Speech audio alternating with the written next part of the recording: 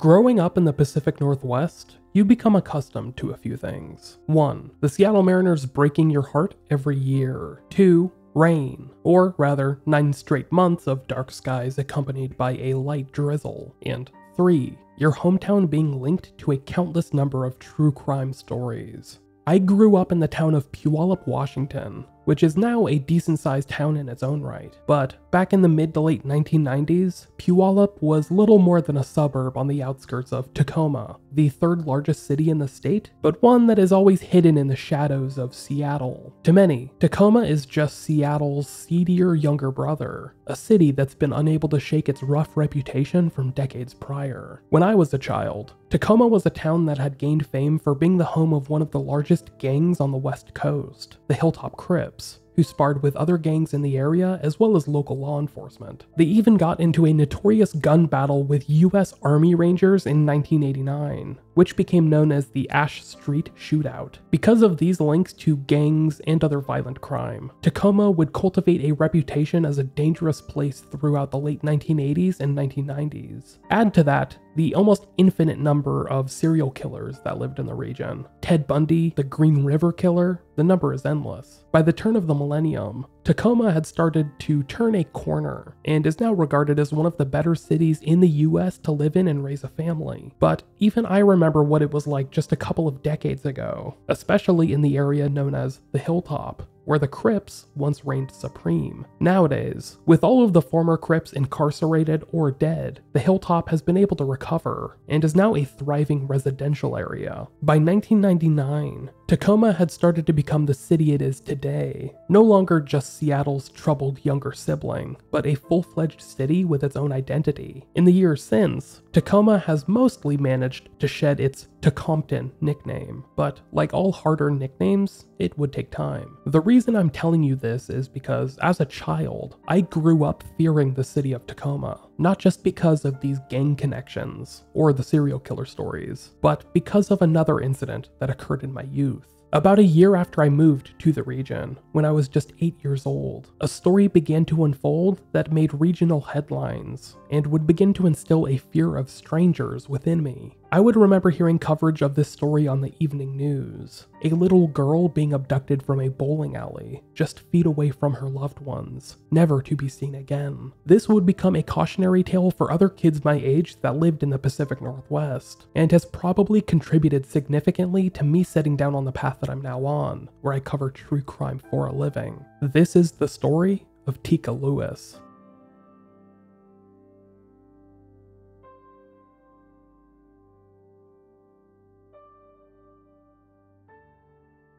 Teekah Latrice Lewis was born on July 4th, 1996, to her parents Teresa English and Robert Lewis. Teresa had 4 other children, including a sister for Teekah that was born about a year and a half after her, but unfortunately her father Robert would not be a large part of Teekah's early life, having been convicted of theft and sentenced to 4 years in jail. Teekah was a multiracial child, having black, white, and Native American ancestry. Her father, Robert, was black, and her mother, Teresa, was part Chippewa Native American. As a child, she would be treated for asthma and allergies at Indian Health Practitioners, a nationwide clinic made available for Native Americans, which operates a tribal health authority in nearby Puyallup. Unfortunately, Teekah did not get to spend much time with her family, at least not as much as she should have, in order to develop her own personality and show off her true self to her loved ones. But in her brief amount of time with her loved ones, Teekah would begin to grow into a loving and caring child who doted upon her younger sister and constantly clung to her mother. Teekah was described as a shy and quiet kid who did not like to be picked up by people she did not know, or even people she barely knew for that matter. Her mother, Teresa, would later recall that she cried when aunts and uncles tried to pick her up or hold her. Speaking to the Seattle Times, Teresa stated, "She wouldn't go outside on her own. She's a mama's girl. She sleeps with me and her blankie, and if I'm not there, she's crying, and if she doesn't have her blankie, she's crying." On January 23, 1999, Teekah's family would gather at New Frontier Lanes, a bowling alley located along the 4700 block of Tacoma's Center Street, located between the Oakland and Fircrest neighborhoods. This is just a few blocks away from Tacoma Community College, and is also just a stone's throw away from Shaney Stadium, where the Tacoma Rainiers, the Seattle Mariners' AAA affiliate, plays. That Saturday, which was a league night at the bowling alley, was a busy night for the establishment. In addition to dozens of people gathering inside of the bowling alley, the parking lot was at capacity. Nearly a dozen of Teekah's relatives would gather in the bowling alley that evening, occupying lanes 7 and 8 out of the 32 available. This would put them relatively close to the center of the bowling alley itself, and allowed them to keep sight of Teekah, who kept wandering back and forth from the bowling alley's arcade. She had been initially drawn to a coin-operated claw machine, unsuccessfully trying to win a teddy bear, but one of her uncles would help her win the bear, which she then gave to her 10-month-old baby sister. However, she would keep going back and forth to the arcade, beating the machine's coins that she stored in a clear purse that she carried, a child's purse with a fish design, which she had just purchased with some Christmas money. Inside of the purse were quarters for the arcade and several Starburst candies, which were her favorite. Teresa, Teekah's mother, says that she last saw her in the arcade, just feet away from a side exit, playing a Cruisin' World racing game at around 10:15 p.m. At that point, Teresa and her family members had been switching between supervising Teekah and bowling, and Teresa would recall ducking out for just a moment to check in on her brother, who was bowling. Within these vital seconds, something would happen. Dawn, Teresa's sister, would later tell reporters, "It must have been 10 to 15 seconds that she looked away. It was that close. Someone had to have been watching."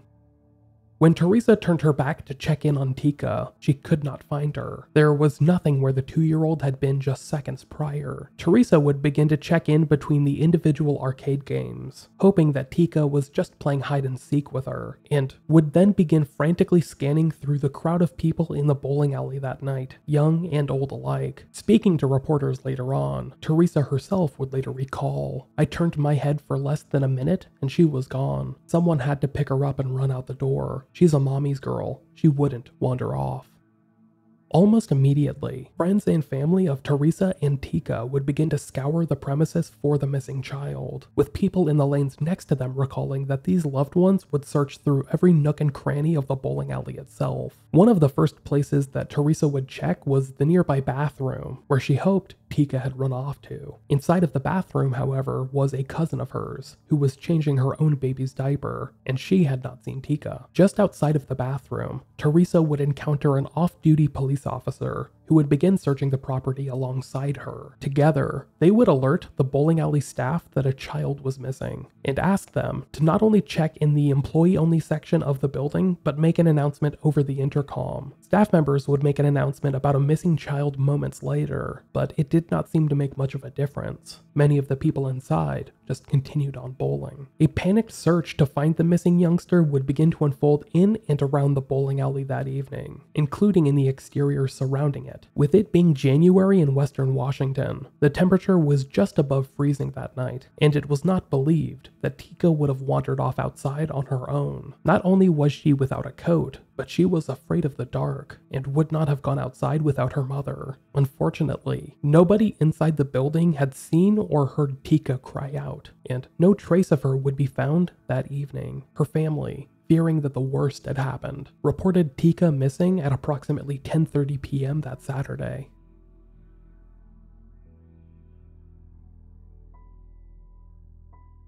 Officers with the Tacoma Police Department would arrive at the New Frontier Lanes bowling alley that Saturday evening, and would unsuccessfully search for Teekah Lewis over the next several hours. At first, they believed that the child had wandered off on her own, but as the hours began to pass without any sign of her, they began to grow concerned that she had been potentially abducted. By the following morning, Teekah would be listed as endangered missing, and police would announce that foul play was suspected. According to Lieutenant Jim Howitson, who spoke to the press that Sunday, "We don't know the circumstances. She could have gotten into a car to get warm and been driven away unintentionally, or she could have been taken, but it appears she did not walk away on her own. We are expanding our investigation beyond the search area."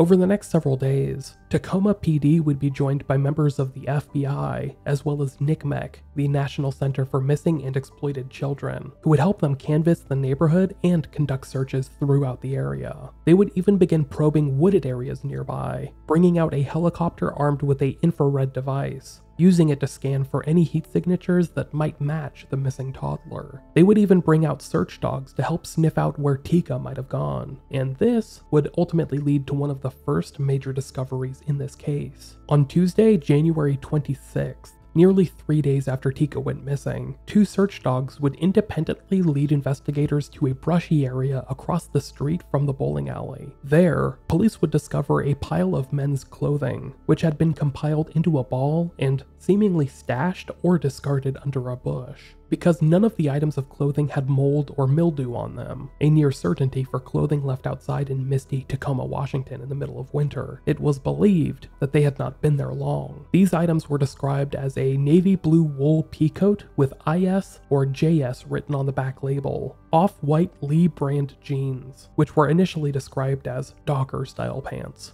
and a Columbia brand button-down plaid shirt. When asked to comment about this discovery, police would not shed any more details, but the spokesman for Tacoma Police, Jim Mathias, would admit, at this point, the clothing is evidence.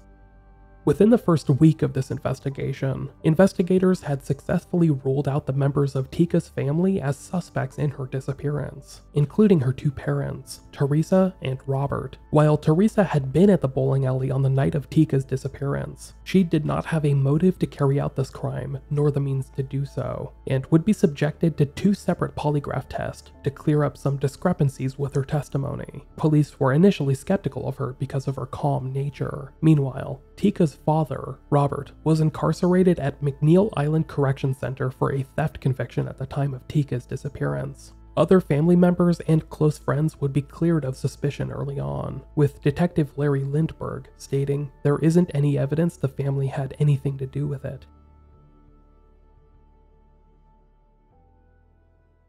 The more that investigators learned about this crime, the more they began to suspect that this was a rare case of stranger abduction. At the time, approximately 354,000 children were reported missing each year, and of those, only 4,000 were linked to people outside of their close family, neighbors, family friends, etc. Of those 4,000, only 200 to 300 missing children's cases were proven to have been committed by a total stranger, just to give you an idea of how rare this was, even for the time. Teekah's mother, Teresa, would initially suspect another woman that had been at the bowling alley that evening, who she recalls asking to hold a relative's baby and displaying some odd behavior. But police would state that this woman's whereabouts were accounted for throughout the evening, and they had no reason to suspect her of any involvement.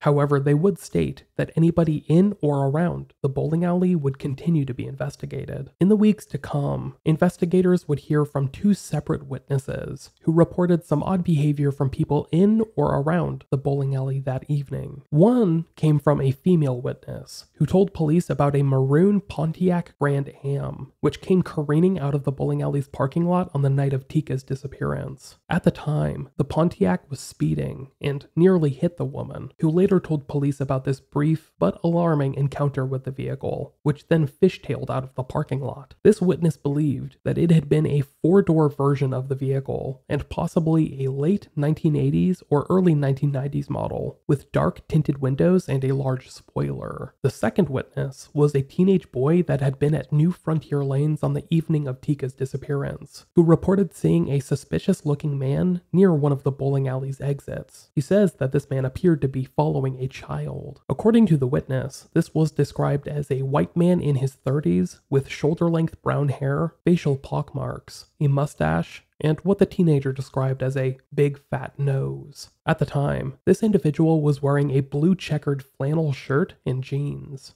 This witness sighting in particular would become relevant later on, when additional witnesses came forward with stories of their own, reported run-ins with a troubled man matching the same description.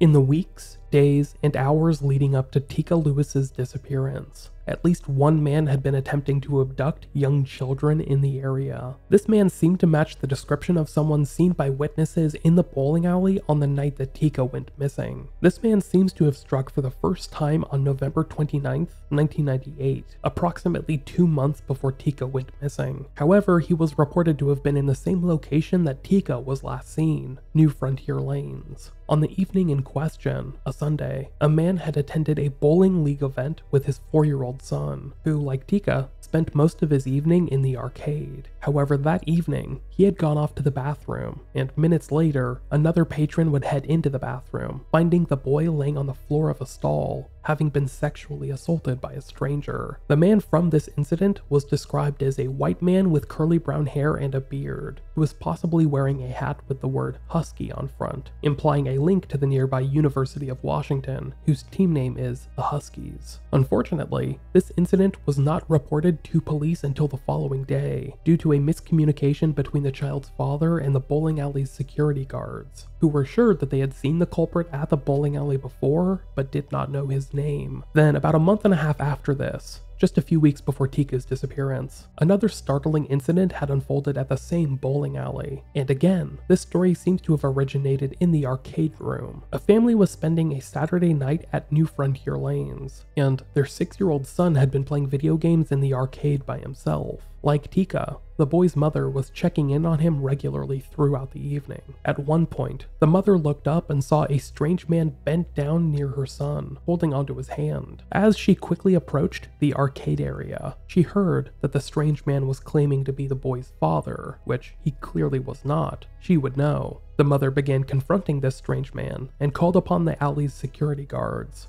who escorted the man from the building. The mother would just assume that police had been called by the security guards, but as had happened from the prior case in November, they weren't. After learning about Teekah's disappearance just a few weeks later, someone would call in a tip to Tacoma police about this attempted abduction, and would put police in touch with the boy's mother. She would recount this incident to investigators, and was surprised that no police report had been filed, similarly describing her son's attempted abductor as a white man with brown hair. Then, on the same day that Teekah went missing, a man matching the same general description was seen in a park nearby, less than a mile away from the bowling alley. A father had taken his 2 kids to Oakland Madrona Park that Saturday afternoon, and recalled that his children went to the bathroom together at around 2 p.m. A few moments later, this father would spot a strange man near the bathroom, who seemed to be attempting to lure his children away. At least he was physically motioning for the 2 kids to go with him. This father would begin to chase the man off, and reported that the man sped off in what looked like a blue 1995 Pontiac Grand Am, which had been parked nearby. In this case, the father would not report this incident to police for approximately 3 days, at least not until he learned about the disappearance of Teekah Lewis on the news, a case that had unfolded just hours after this reported run-in, and approximately 3/4 of a mile away. The man he described to police was also a white man with brown hair, who was wearing a baseball cap at the time. While it's possible that these were all unrelated incidents, the fact that the potential offender matched the same general description and attempted to abduct children from the same neighborhood leads me to believe that this was just one man. Investigators seem to think that they might be linked as well, with Detective Lindsay Wade saying to the News Tribune's Stacey Mulick in 2012, "I can't say for certain if all these incidents are related, but there's a possibility that they are, given the Pontiac Grand Am." In the same interview, Detective Wade stated, "In a lot of abduction cases, these guys will make several attempts before they are successful. They will get involved in incidents like exposing themselves or luring. Since none of these cases have been cleared by police in the decades since, it leads me to believe that one man had been attempting for months to abduct a child from the same general area that Teekah disappeared in. At the same time that she went missing, these attempted abductions seem to have come to an end. Perhaps this man had succeeded in one abduction and then moved on, maybe to another region." Now, we're going to pause for just a moment to hear a word from today's sponsors. Today's episode is also brought to you by Simply Safe. There's almost always a rise in break-ins during the holidays. This is why SimpliSafe Home Security is having a huge holiday sale. US News and World Report recently named SimpliSafe the best home security of 2020, and now you can save 30% off of any SimpliSafe system and get a free security camera in the process. I honestly love SimpliSafe.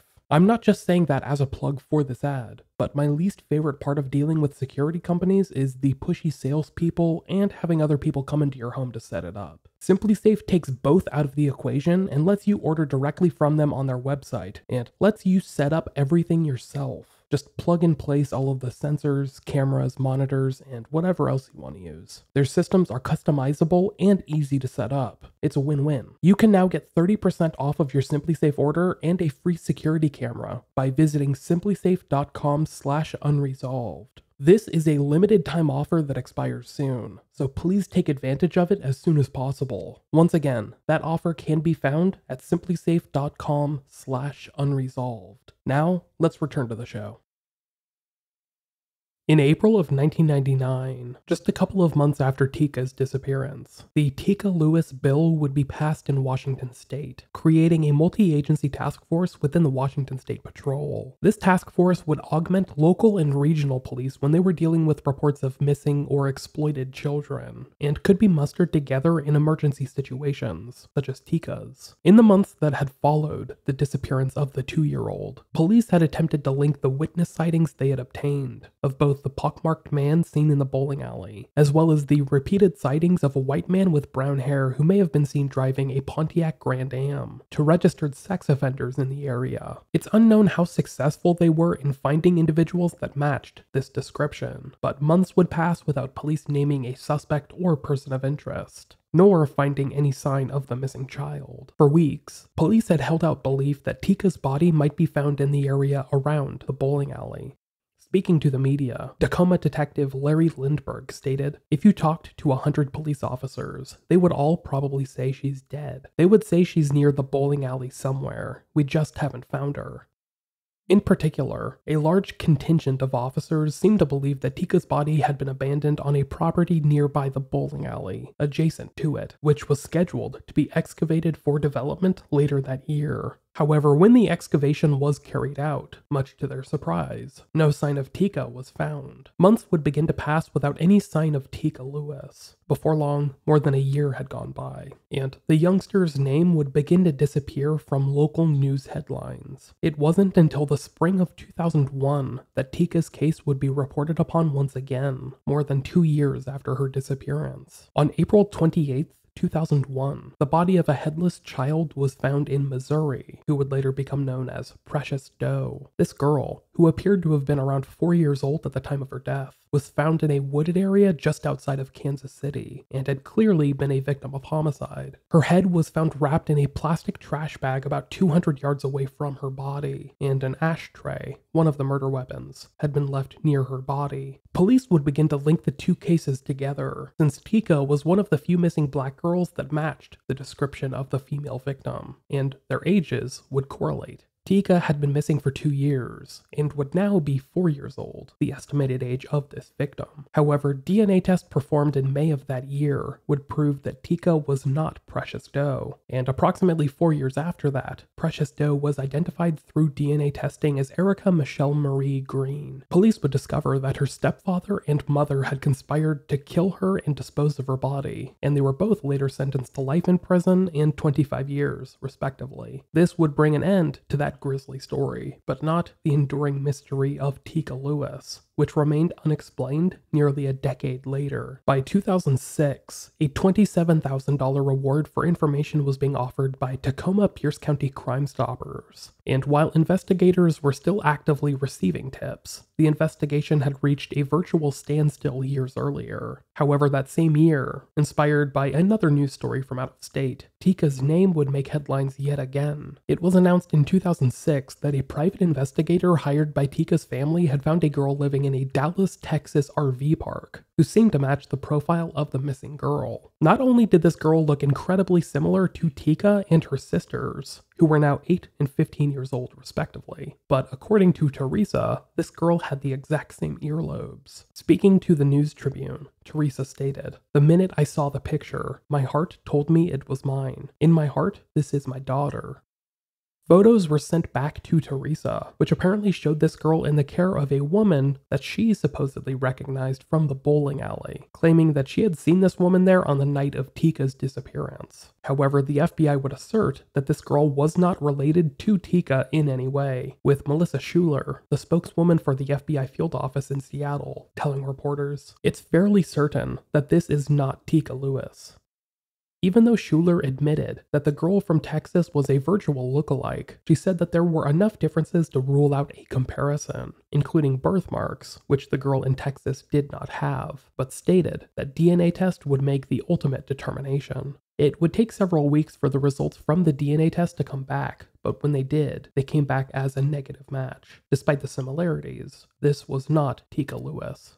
During this period, several attempts would be made to link Teekah's case to others from the region. Among the most prominent were the disappearance of Lenoria Jones, a 3-year-old that went missing from Tacoma in July of 1995, the murder of 10-year-old Adriana Jackson from nearby Tillicum, who was murdered in December of 2005 and whose body was found months later in April of 2006. Then there was the murder of 12-year-old Zina Linik, a 12-year-old Ukrainian immigrant who was abducted from her home in Hilltop, Tacoma, and then murdered. In each of these cases, police would attempt to link Teekah's case through one factor or another. However, despite each of these 3 cases bearing some similarities to Teekah's disappearance, it's unlikely that any of them are linked. In the case of 3-year-old Lenoria Jones, who similarly disappeared from a public place in Tacoma, her guardian at the time is believed to have been involved, changing her story numerous times and having an alibi that was easily disproven by police. When it came to 10-year-old Adriana Jackson, she was last seen walking through an area frequented by drug users and transients, and very little information has ever been learned in her case. Then finally, in the case of 12-year-old Zina Linik, we know who killed her, a 42-year-old immigrant from Thailand named Terapon Adon, a convicted rapist and sex offender from the area, who has since been linked to additional rapes of teenagers and preteens from the region, including the murder of Adriana Jackson from December of 2005. While Adon actually made for a valid suspect in this case, I actually wrote an entire section about him that I'm omitting from this episode. I do not believe that he's a match for Teekah's murder for one simple reason. He never targeted girls younger than 11, and I don't think he would have been able to abduct a 2-year-old from a public bowling alley without being seen. In the research for this story, I have found several sex offenders that lived in the Tacoma region at the time, and had a prior history of not only targeting young girls, between the ages of 2 and 7, for sexual purposes, but also had a history of violent and controlling behavior. Unfortunately, this is an exhaustive list, and it would be virtually impossible for me to disseminate this information in a thoughtful and responsible manner. Needless to say though, there are a lot of potential sex offenders living in the area who feasibly match the profile of Teekah's abductor. In the years after Teekah's disappearance, the scene of the crime, the new Frontier Lanes bowling alley, would be demolished. Where it once stood is now a Home Depot, located next to a Jack-in-the-Box fast food restaurant and a Harborstone credit union. Police would receive more than 700 tips in the first few years after Teekah went missing, and would end up investigating leads in several states. The case would even be featured on several true crime television shows, including America's Most Wanted, which aired segments on Teekah at least 3 times throughout 1999. In 2008, police would begin releasing additional photos and videos of Teekah, in an effort to raise awareness for her case, as well as the $27,000 reward being offered by local Crime Stoppers. The following year, 2009, Teekah's face would be plastered on the side of semi-trucks driving throughout the United States, which was part of a joint effort between the Washington State Patrol and Gordon Trucking called the Homeward Bound Program. During a vigil held on the 11-year anniversary of Teekah's disappearance in 2010, a man would tell Teekah's mother, Teresa, about a vision that he had about the still missing girl, claiming that he knew where she was. Teresa, who had never seen this man before, said that what the man told her was unnerving enough, to the point that she forwarded this information to police, who began looking into the man and his claims. Following through on the information received, police would conduct a search at nearby Point Defiance Park, digging up a roughly 8 by 12 foot area of ground in the native gardens. They would not find anything during this dig or subsequent searches of the area, and would later arrange to speak to the man, who was only described as being in his 40s and living in the Puget Sound. Since he wasn't being arrested or charged with any crime, police would refuse to release any additional details about him. 2 years after this information was relayed to authorities, in July of 2012, police would conduct a search at a home along the 800 block of South Hawthorne Street. This home belonged to a man named John William Black, who had been linked to another case from a different bowling alley, Tower Lanes, in October of 2010. In that case, this man, Black, had apparently motioned for a 3-year-old girl to come with him towards a nearby vehicle, where he claimed the child's mother was waiting. Fortunately for the child, and unfortunately for Black, the child's father had noticed this, and not only pushed Black to the ground, but proceeded to punch him in the face at least once. John William Black was later arrested and sentenced to 12 months in jail for the attempted luring, but according to Teekah's mother, Teresa Lewis, this man had apparently claimed to see Teekah on the night of her disappearance during his multiple interviews with police. This information would lead to investigators conducting a search of his home in July of 2012, and it was reported that 3 cadaver dogs would fixate upon a single location on the property. Police would conduct digs in the backyard and extensively search the home, but were unable to find anything of note. Weeks later, in August of 2012, Tacoma police spokesman Mark Fulgham would seem to clear Black as a suspect in Teekah's case, stating that nothing significant was found to indicate his involvement. Other than the annual reminder of Teekah's still unsolved case, which always came in January when Teekah's family announced their yearly vigil at the scene of the crime, this would be the last news regarding this case until just recently. On the night of Teekah Lewis's disappearance, Saturday, January 23rd, 1999, a young man had been at New Frontier Lanes with his family. This young man, who was 17 at the time, and has chosen to remain publicly anonymous, recalled having an odd encounter with a man in the bowling alley. Speaking to Q13 Fox News in January of this year, 2020, he would recall, "I had to use the restroom, so I went towards where the restrooms were. This rude guy bumped into me with his little girl, and he was white. The little girl was mixed. I just thought it was a father rushing his daughter to the restroom." At the time, this young witness had thought nothing of this encounter. He bumped into an older man who was apparently rushing his daughter to the bathroom, and that was that. Even later in the evening, when this witness went to leave with his family, and they noticed police officers in the parking lot, they did not think anything was awry. Officers would not reveal why they were there, so the family just went on their merry way home. It wasn't until a few days had passed, and the story of Teekah Lewis being abducted from the bowling alley began to spread throughout the region, that this young man began to realize what had happened. He had possibly encountered Teekah's abductor in the process of him carrying out the crime. Knowing that he had to reach out to police, this young man would reach out to investigators and speak with them, being interviewed once in January of 1999 and providing a statement of his encounter with this strange man. This information would end up sitting in the binders of tips collected by investigators, where it languished for the better part of 21 years. It wasn't until just recently that Detective Steve Repole began to dive through the older tips, and that's when he stumbled upon this buried lead. Speaking to Q13, Detective Repole stated, "This witness actually describes an encounter with Teekah by this individual, and the description of the individual is not generic. It's specific, and it's detailed, and unique enough that the description can maybe identify the last person who maybe had contact with Teekah."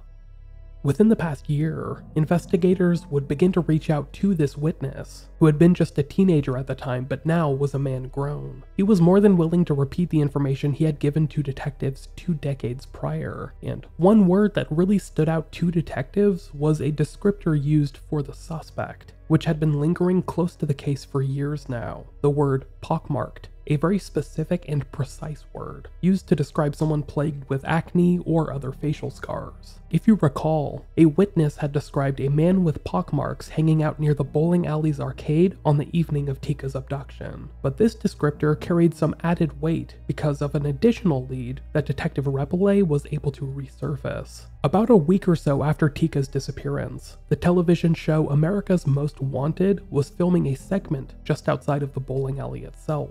As they were filming a reenactment of Teekah's case, a group of onlookers began to gather to watch the filming. One individual there in the group would later tell police about strange behavior coming from another person present at the filming, a man with a pockmarked face, whose behavior was so odd that it was worth reporting. At the time, police had not released any information about a person of interest with pockmarks, so this tip came in totally unprompted and was based solely off of the man's suspicious behavior at the time of filming. Using the information from these combined statements, it's believed that this was a white male between 30 and 40 years of age, who stood about 5'11" with a slightly heavyset or husky build, who had a thick mustache, shoulder-length curly brown hair, potentially a large nose, and of course, a pockmarked face. At the time of the abduction, he was supposedly wearing a blue plaid shirt and faded blue jeans, and may have been driving a maroon or purple Pontiac Grand Am. And because he seems to have appeared at the time America's Most Wanted was filming at the bowling alley, he was likely a local to the Oakland or Fircrest neighborhoods of Tacoma. While police have not named this individual a suspect or a person of interest in their investigation, he is being sought after for questioning, and may have been one of the last people to see Teekah Lewis alive. Teresa Lewis, Teekah's mother, says that police showed her a photo of a man who they believe is this individual, and she claims to remember seeing him at the bowling alley on the night of Teekah's disappearance. She also believes that he, at one point at least, followed along with the case via a Facebook page that she set up to raise awareness for Teekah's disappearance. Because of this, she no longer believes that Teekah is alive,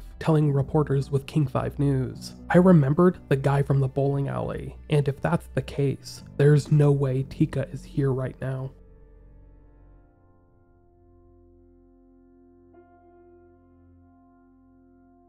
At the time of her disappearance nearly 22 years ago, Teekah Lewis was 2.5 years old and was last seen wearing a green Tweety Bird shirt, white sweatpants, and black and white Air Jordan sneakers. Her black hair, which had natural red highlights, was pulled back into a ponytail, and she was carrying a clear purse with a fish design, which was full of quarters and Starburst candies. Teekah had a couple of noticeable indicators, which, if she's still alive, can be used to identify her. She had a large birthmark on her left buttock, as well as patches of light discoloration on her face, which came about as a result of eczema. Her ears were already pierced at the time of her disappearance, and she had noticeable facial dimples. In addition to eczema, Teekah had also been treated for asthma and allergies, which would likely be lifelong issues. Age progression photos of what she would look like now can be found online, and I'll also be posting them on the podcast website. On the 1-year anniversary of Teekah's disappearance, her mother Teresa would extend a heartfelt message to her daughter, stating, "Teekah, Mommy misses you. She loves you. Wherever you're at, there's not a day goes by that I don't think about you. I'll never give up the search for you. I love you, Teekah." In the 2 decades since, Teresa has continued to live up to her word and has been one of the few driving forces in this case, holding public vigils on the anniversary of Teekah's disappearance every single year and holding other events throughout the year, including Teekah's birthday, the 4th of July. She's also provided DNA to genealogical websites in the hopes that Teekah, perhaps still alive out there, one day attempts to find her own genetic heritage. In recent years, Teresa has begun to temper her expectations, believing that Teekah might have died shortly after being abducted from the bowling alley. But her and Teekah's father, Robert, continue to hold out hope that Teekah will be returned to them at some point. At the very least, they hope that answers can be found in her case. And with the revelations from this year, 2020, they believe that they are closer than ever to finding out what happened to their missing daughter. With the 22nd anniversary of Teekah's disappearance quickly approaching, it is encouraged that anyone with information reach out to Tacoma police or call into Crime Stoppers at 1-800-222-TIPS. Once again, that's 1-800-222-8477. As of this episode's recording, the story of Teekah Lewis remains unresolved.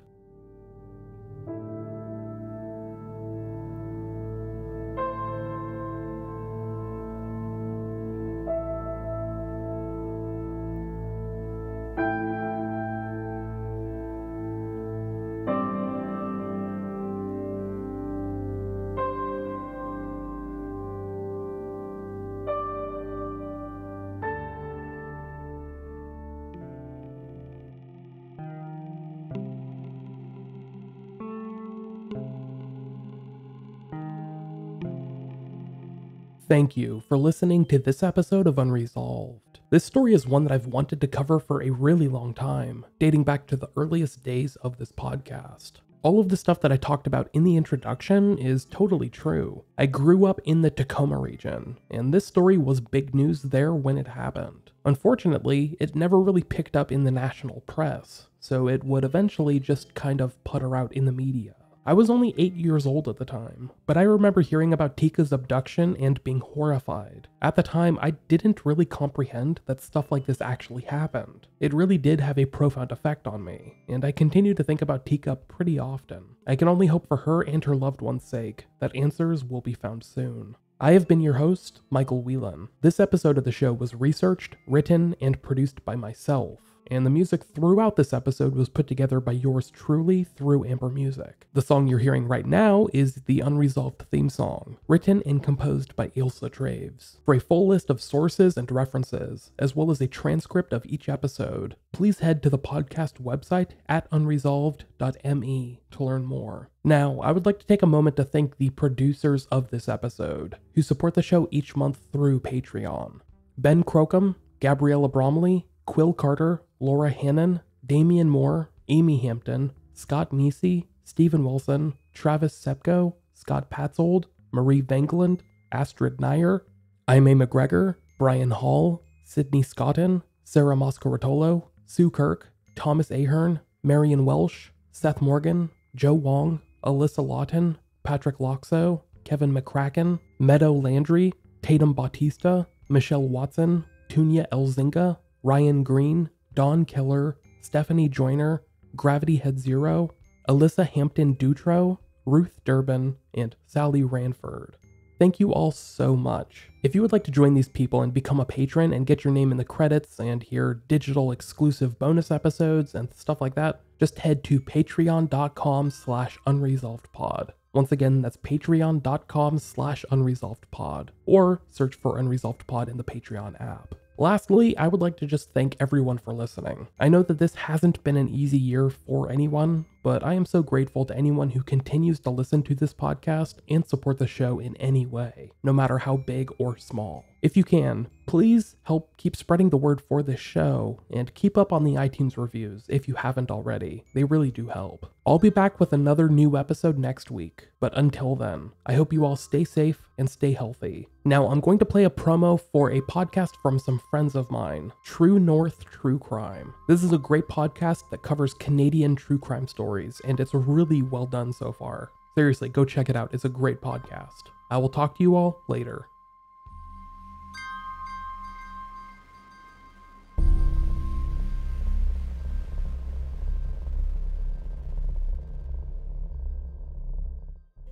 Hey true crime fans, we're the hosts of True North True Crime.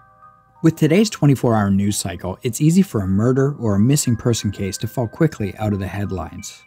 Victims still need a voice long after the media has stopped reporting about them. True North True Crime raises awareness for victims by telling their stories. So listen and subscribe to True North True Crime wherever you listen to podcasts. And stay safe, everyone. Stay safe, you guys.